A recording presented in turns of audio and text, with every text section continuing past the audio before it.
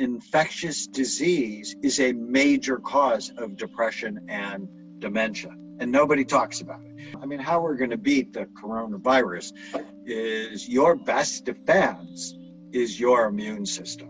So how do you strengthen it?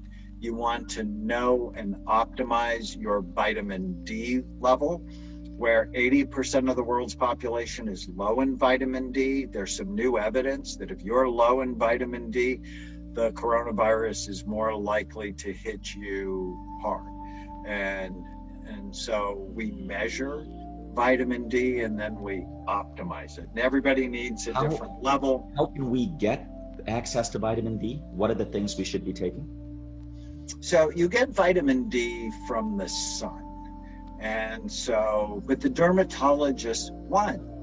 They made us afraid of the sun, even though we evolved or were made in the sun, and now children are inside playing video games all day. Their vitamin D levels are just terrible. And so try to get sun. And if you can't because of where you live, take extra vitamin D3. So I take 7,000 units every day, and that keeps me at a high normal level. And at a time like this, I want to be at a high normal level. Then we're not going out as much. And if you have darker skin,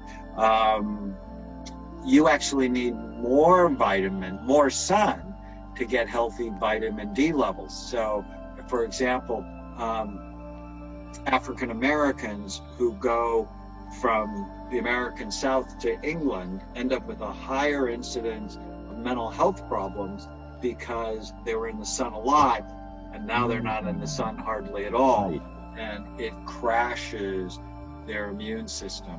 Vitamin D is important for so many things. There's a whole section on that. So especially now with the pandemic happening, you said we have to focus on our immunity. Vitamin D is one. What else should we be looking at? Probiotics, because your gut houses about 60% of your nervous tissue. And so gut health becomes very important. And then certain foods like garlic, onions, mushrooms help boost immunity, as does zinc and vitamin C. And sleep, we're going to get to sleep in just a minute, but sleep is just incredibly important when it comes to strengthening your immunity. And comedies, I just can't stress this enough. Turn off the news. Do not watch the terrible news 24/7. That will make you sick. There's this great book. It's one of the reasons I became a psychiatrist.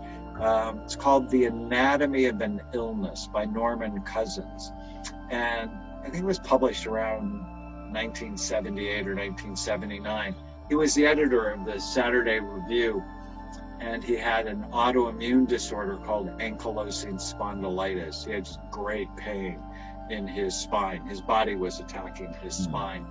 And he found none of the meds worked.